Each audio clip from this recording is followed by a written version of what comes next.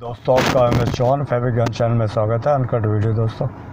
दोस्तों आज बात करते हैं इंडस्ट्री के ऊपर कि जो हमारे जो कुछ गारमेंट होते हैं वो श्रिंक के हो जाते हैं, सुकड़ के हो जाते हैं। तो दोस्तों ये प्रॉब्लम इंडस्ट्री में भी आती है और डोमेस्टिक में भी आती है, और जो हमारे ड्राई क्लीनर भाई हैं उनके पास भी ये प्रॉब्लम आती है।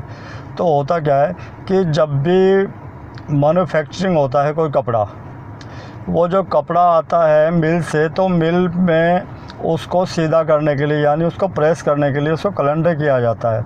तो कैलेंडर एक तरह का रोलर के ऊपर जैसे इसको खिंचाव और तापमान के बीच में से गुजारा जाता है।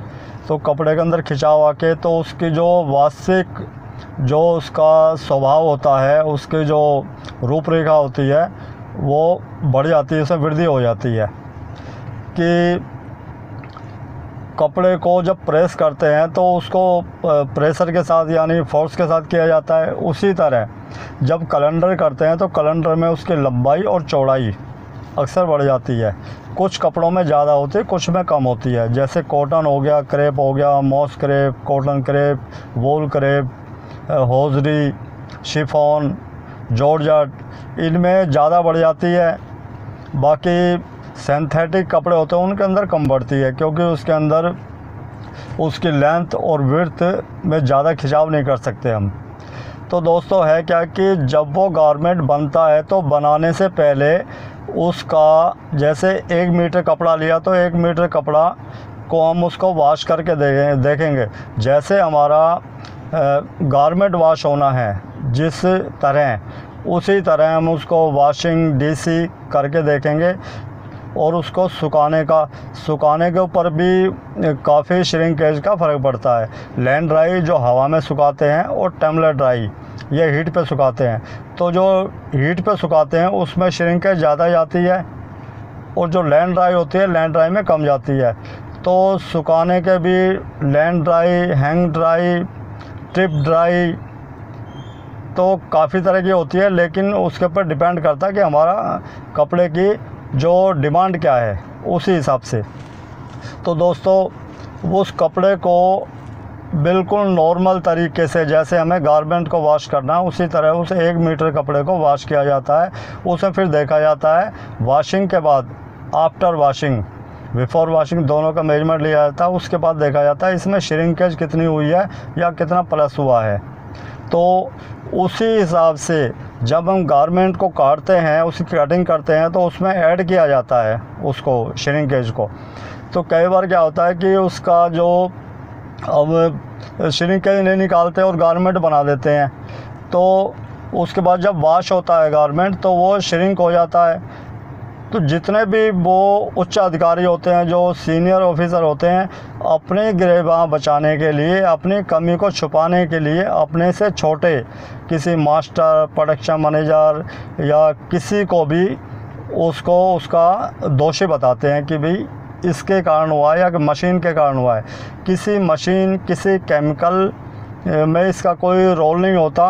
ये एक जो अपनी कमी होती है, जो प्रोसीजर है उसके हिसाब से चलोगे तो काम बिल्कुल परफेक्ट होगा। उसी तरह कई बार जो ड्राई क्लीनर होते हैं उनके यहाँ जैकेट वगैरह आ गई, तो उसमें क्या है कि जो लाइनिंग होती है, लाइनिंग अगर मान लो सिंथेटिक कपड़े की है तो श्रिंक कम होगी। जैकेट वगैरह या कोट वगैरह जो वुलन के होते हैं तो उसमें है क्या कि उसमें अगर मान लो कॉटन की लाइनिंग लगा दी और उसको हमने श्रिंकेज नहीं किया तो वो 100% श्रिंक होगा। तो उसमें होगा क्या कि लाइनिंग है जो उसका अस्तर है वो सिकुड़ जाएगा, बाजू है वो छोटी हो जाएंगी, ऊपर का जो कपड़ा वो लटक जाएगा नीचे की तरफ, और जो लाइनिंग है वो सिकुड़ जाएगी।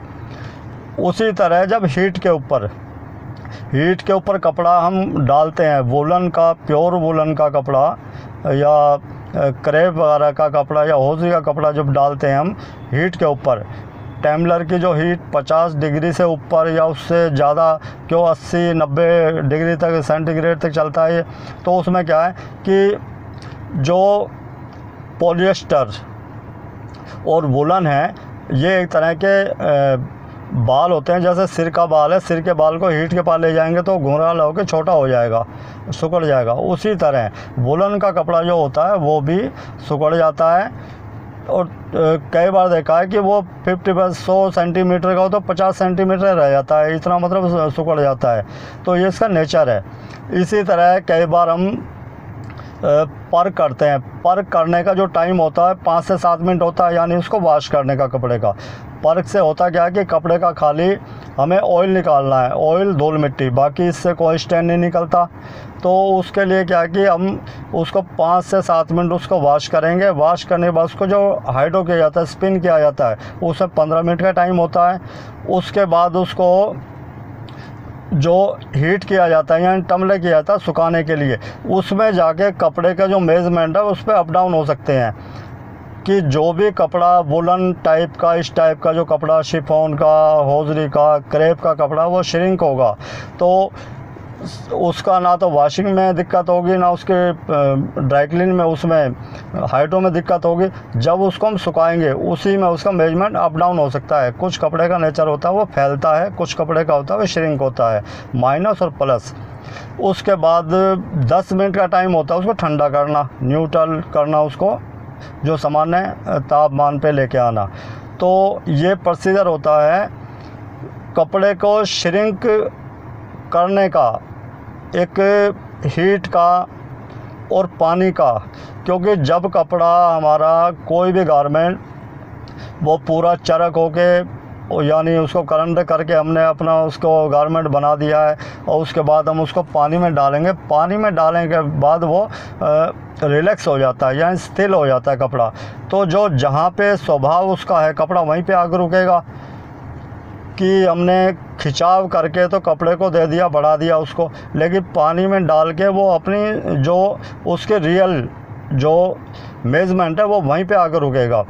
तो ये है कि दोस्तों विषय काफ़ी बड़ा है। एक शॉर्टकट में, क्यों काफ़ी लोगों की ये प्रॉब्लम होती है कि इधर ये श्रिंकेज की प्रॉब्लम आ जाती है या कपड़ा बढ़ जाता है, क्योंकि हर एक कपड़े की नेचर अलग होती है। ये बात सिर्फ लागू होती है अनुभव के ऊपर। जो अनुभवी लोग होते हैं वो इस चीज़ को पकड़ लेते हैं, उसको कैच करते हैं। बाकी बिना अनुभव के, बाकी बहुत से कहते हैं मशीनों गलती है। मशीन की गलती कुछ नहीं, मशीन एक ऑपरेटर है। जैसे मान लो डॉक्टर ने लिख के दिया भी इसका एक्सरे करना है, तो एक्सरे वाला खाली जो डॉक्टर ने लिख के दिया उसका एक्सरे कर देगा, बाकी उसकी जो रिपोर्ट है वो डॉक्टर बनाएगा। उसी तरह जो भी हमारे कपड़े होते हैं कि हमने ऑपरेटर को कहा, ऑपरेटर का काम है मशीन को चलाना, उसे इतनी नॉलेज नहीं है। उतनी नॉलेज तो जो टेक्नीशियन होता है या वॉशिंग मास्टर होते हैं उनको होती है कपड़े के विषय में। तो किसी के ऊपर, मशीन के ऊपर, केमिकल के ऊपर इस चीज़ का आरोप लगाना वो गलत है। तो दोस्तों ये जो छोटी छोटी गलतियां हम करते हैं इनको रोकथाम करना चाहिए। बाकी काफ़ी जैसे ड्राई क्लीनर होते हैं कि कपड़ा लिया, उसको वॉश कर दिया, नई मशीन लिया, टम्बलर लिया, टम्बलर के अंदर डाल दिया कपड़ा। अब उनको बेचारों को कुछ को ये नहीं पता होता कि ये कपड़ा हीट में जाने के बाद ये श्रिंक हो जाएगा।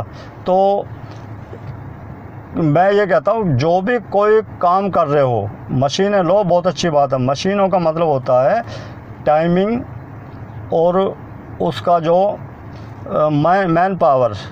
मैन पावर और उसका जो भी रेट कीमत है उसमें कमी आ जाती है। कि जैसे हमारी ज़्यादा लेबर लगेगी, टाइम ज़्यादा लगेगा, मशीन आ जाएंगी तो हमारा कॉस्टिंग भी कम आएगी और मैन पावर कम लगेगी, हमारा जो प्रोडक्शन ज़्यादा निकलेगी और क्वालिटी भी होती है। लेकिन सबसे बड़ी बात है कि मशीनें लेने के साथ में हमें उसके विषय में पता भी होना चाहिए। गारमेंट के विषय में पता होना चाहिए, मशीनों के विषय में पता होना चाहिए कि मशीन का किसका क्या काम है, इसकी हीट क्या होगा, इसकी टाइमिंग क्या होगी। तो दोस्तों ये छोटी छोटी बातें ध्यान में रखनी चाहिए। बाकी कपड़े के विषय में कोई भी आपका क्वेश्चन हो तो आप मुझसे निसंकोच पूछ सकते हो। तो मिलते हैं दोस्तों नए विषय पे। जय हिंद, जय भारत।